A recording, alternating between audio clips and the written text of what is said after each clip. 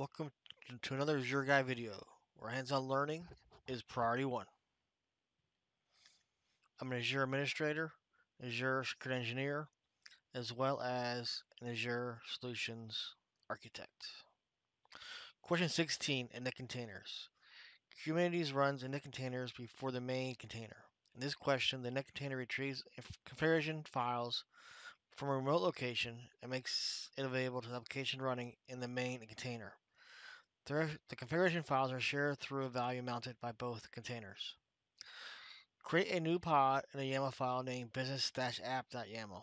The pod should define two containers, one init container and one main application container. Name the init container configurer and the main container web. The init container uses the image busybox, the main container uses the image nodesjs-read, etc. Expose the main container and port 8080. Edit the Yama files by providing the command for the init container. The init container should run a wget command for downloading the file and place this file in the directory user shared app. Start the pod and verify a init container. Start it and terminate it. So the container is running and volumes are mounted. Run the command curl localhost 8080 from the main application container. The response should render a database URL derived off the config file.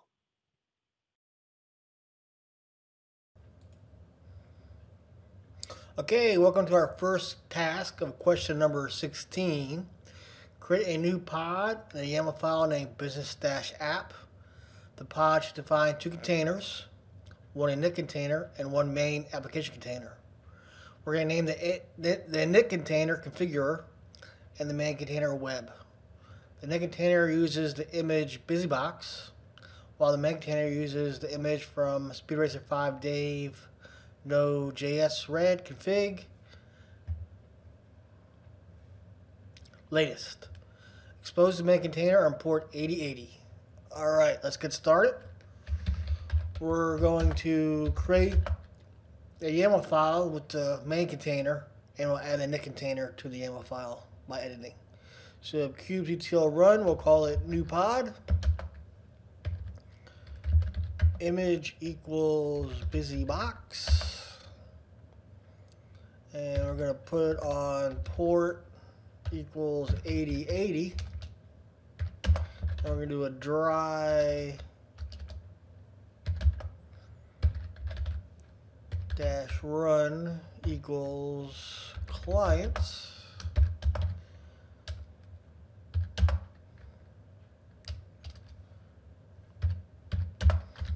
YAML.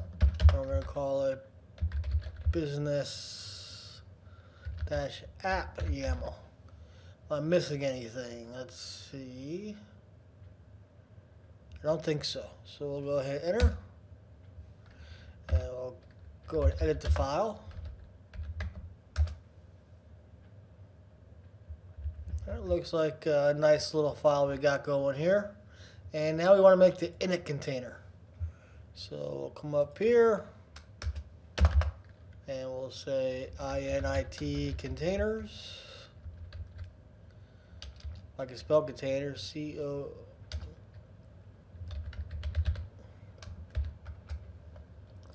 And we have to give it a name. And we're calling it configurer, C-O-N-F-I-G-U-R-E-R. And the image will be busybox. And whoop, I did make a mistake. The image here is going to be an image from my Docker directory, and it says speed racer 5 Dave / nodejs-read-config latest.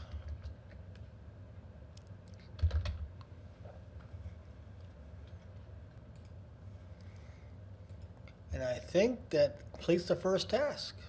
So we'll save our file. And let's move on to task number 2.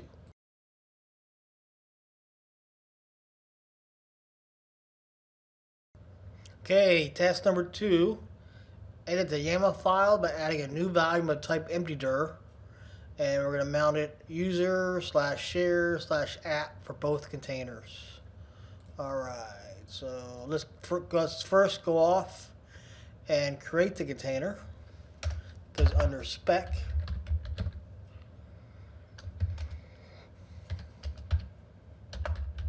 Name, shared volume. Shared volume will be no privation, and it's going to be an empty dir. Alright, next we need to mount the volume for both our containers. So volume MOUNTS mount MONT path. It's going to be USR shared app, and the name shared ball. Excellent. And we'll do the next same thing for our other container. Call it volume MOUNTS. Actually, we want this right there. And where do we want this one?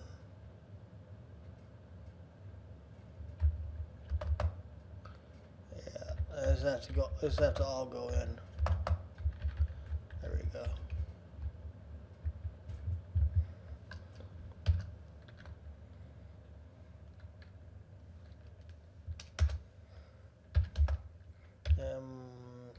Mount path.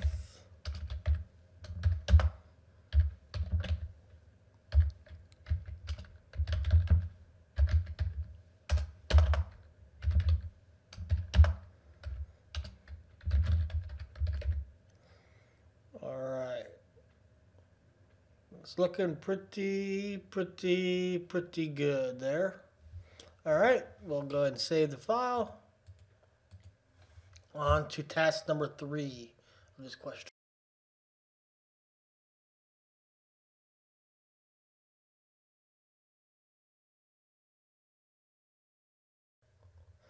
All right, task number 3 is we're going to edit the Yama file, provide the command for the init container.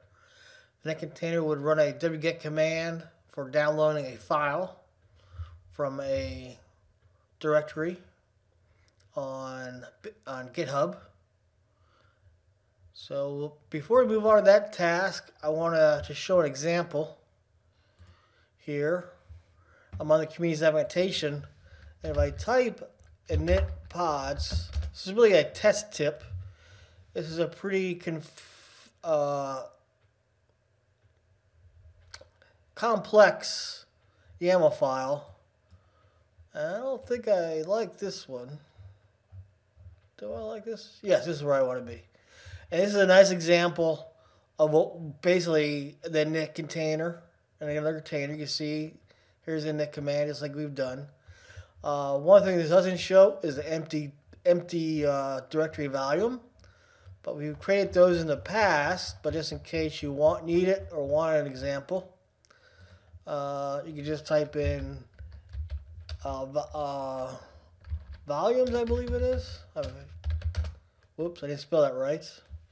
But still looks like it came up. Volumes, then empty dir. And there's a nice example of an empty dir. So it's really kind of key to know the documentation pretty well, because it is allowed on the exam. Just have to be quick with it. All right. So moving back on to our task at hand, we want to add the command file for the init container. So we'll come right there, right before the volume. Type in command, and we're going to do a wget,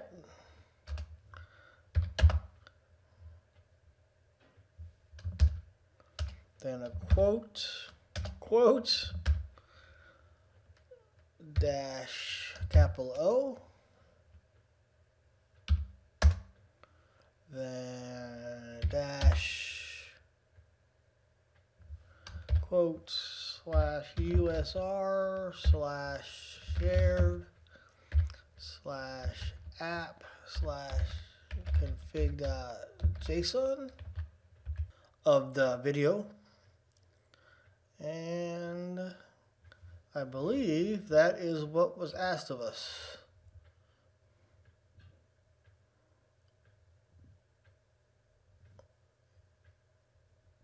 Yep, that should do it. All right, on the next one.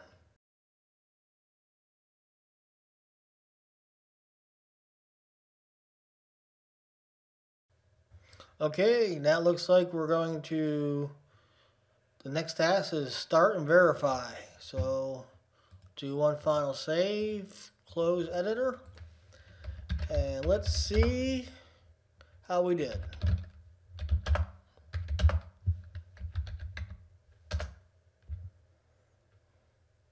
Line 17, did not expect a key.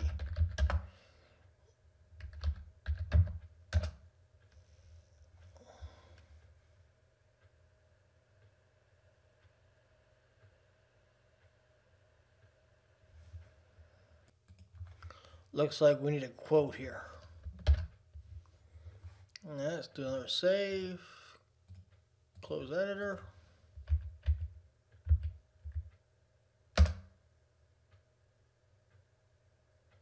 All right, do a clear, kubectl get pods, error image pool. Well, let's see where our problem is. kubectl detail pod, new pod. kubectl detail.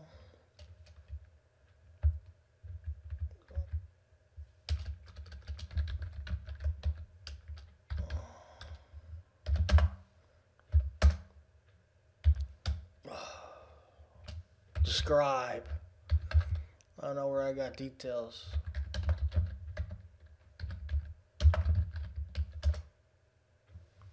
And it looks like failed to pull the image from speed 5 Dave latest. Let me insufficient access denied, insufficient scope. Let me check on that image. Here we can see the image, so I'm going to copy paste here. Did I have something wrong? So I'm going to minimize this. Go back to the code.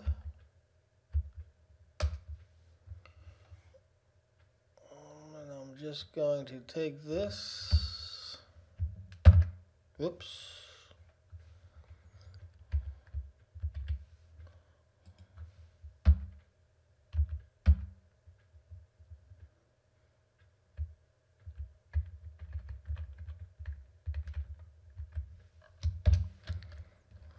Play TST. Is that right? All right, I'm going to save it again.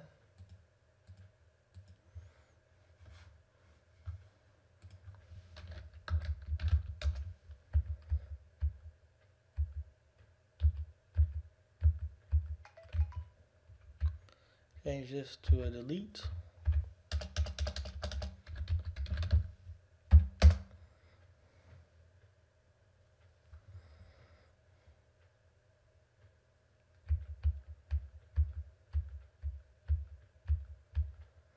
Create. I'll do a, looks like it pulled successfully this time, so that's excellent. I'll put both of those paths in the title of YouTube this way. It's not a problem. And looking good there. kubectl get pods. We're running, and let's just check out our our describe command here. You can see start the init container, pull the image busy box, and it did terminate, which is excellent. The reason to terminate was completed, so that's good. Then it came down here, started our web container, and that's pretty good. Let's do a command you may not be familiar with. Hopefully I get it right. kubectl logs new pod. Of course, that'll give us the logs of new pod. But let's see, we have, I don't know if we'll be able to get /c. This is for -c for container. Well, we'll be able to see the logs for configure even though it stopped. Yes. So that's looking pretty good there. That got the file. So that's good news there. All right. We'll call that a completion of the task.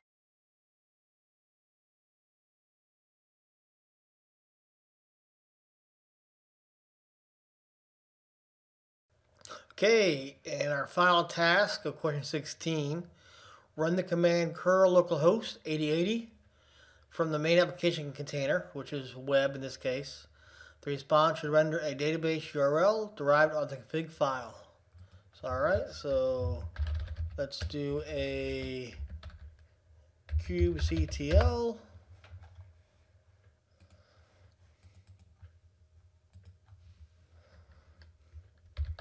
exec new pod /it /bin/sh. And if we do an ls onto the volume path, we see our file config.json, so that's good. Now for the task at hand.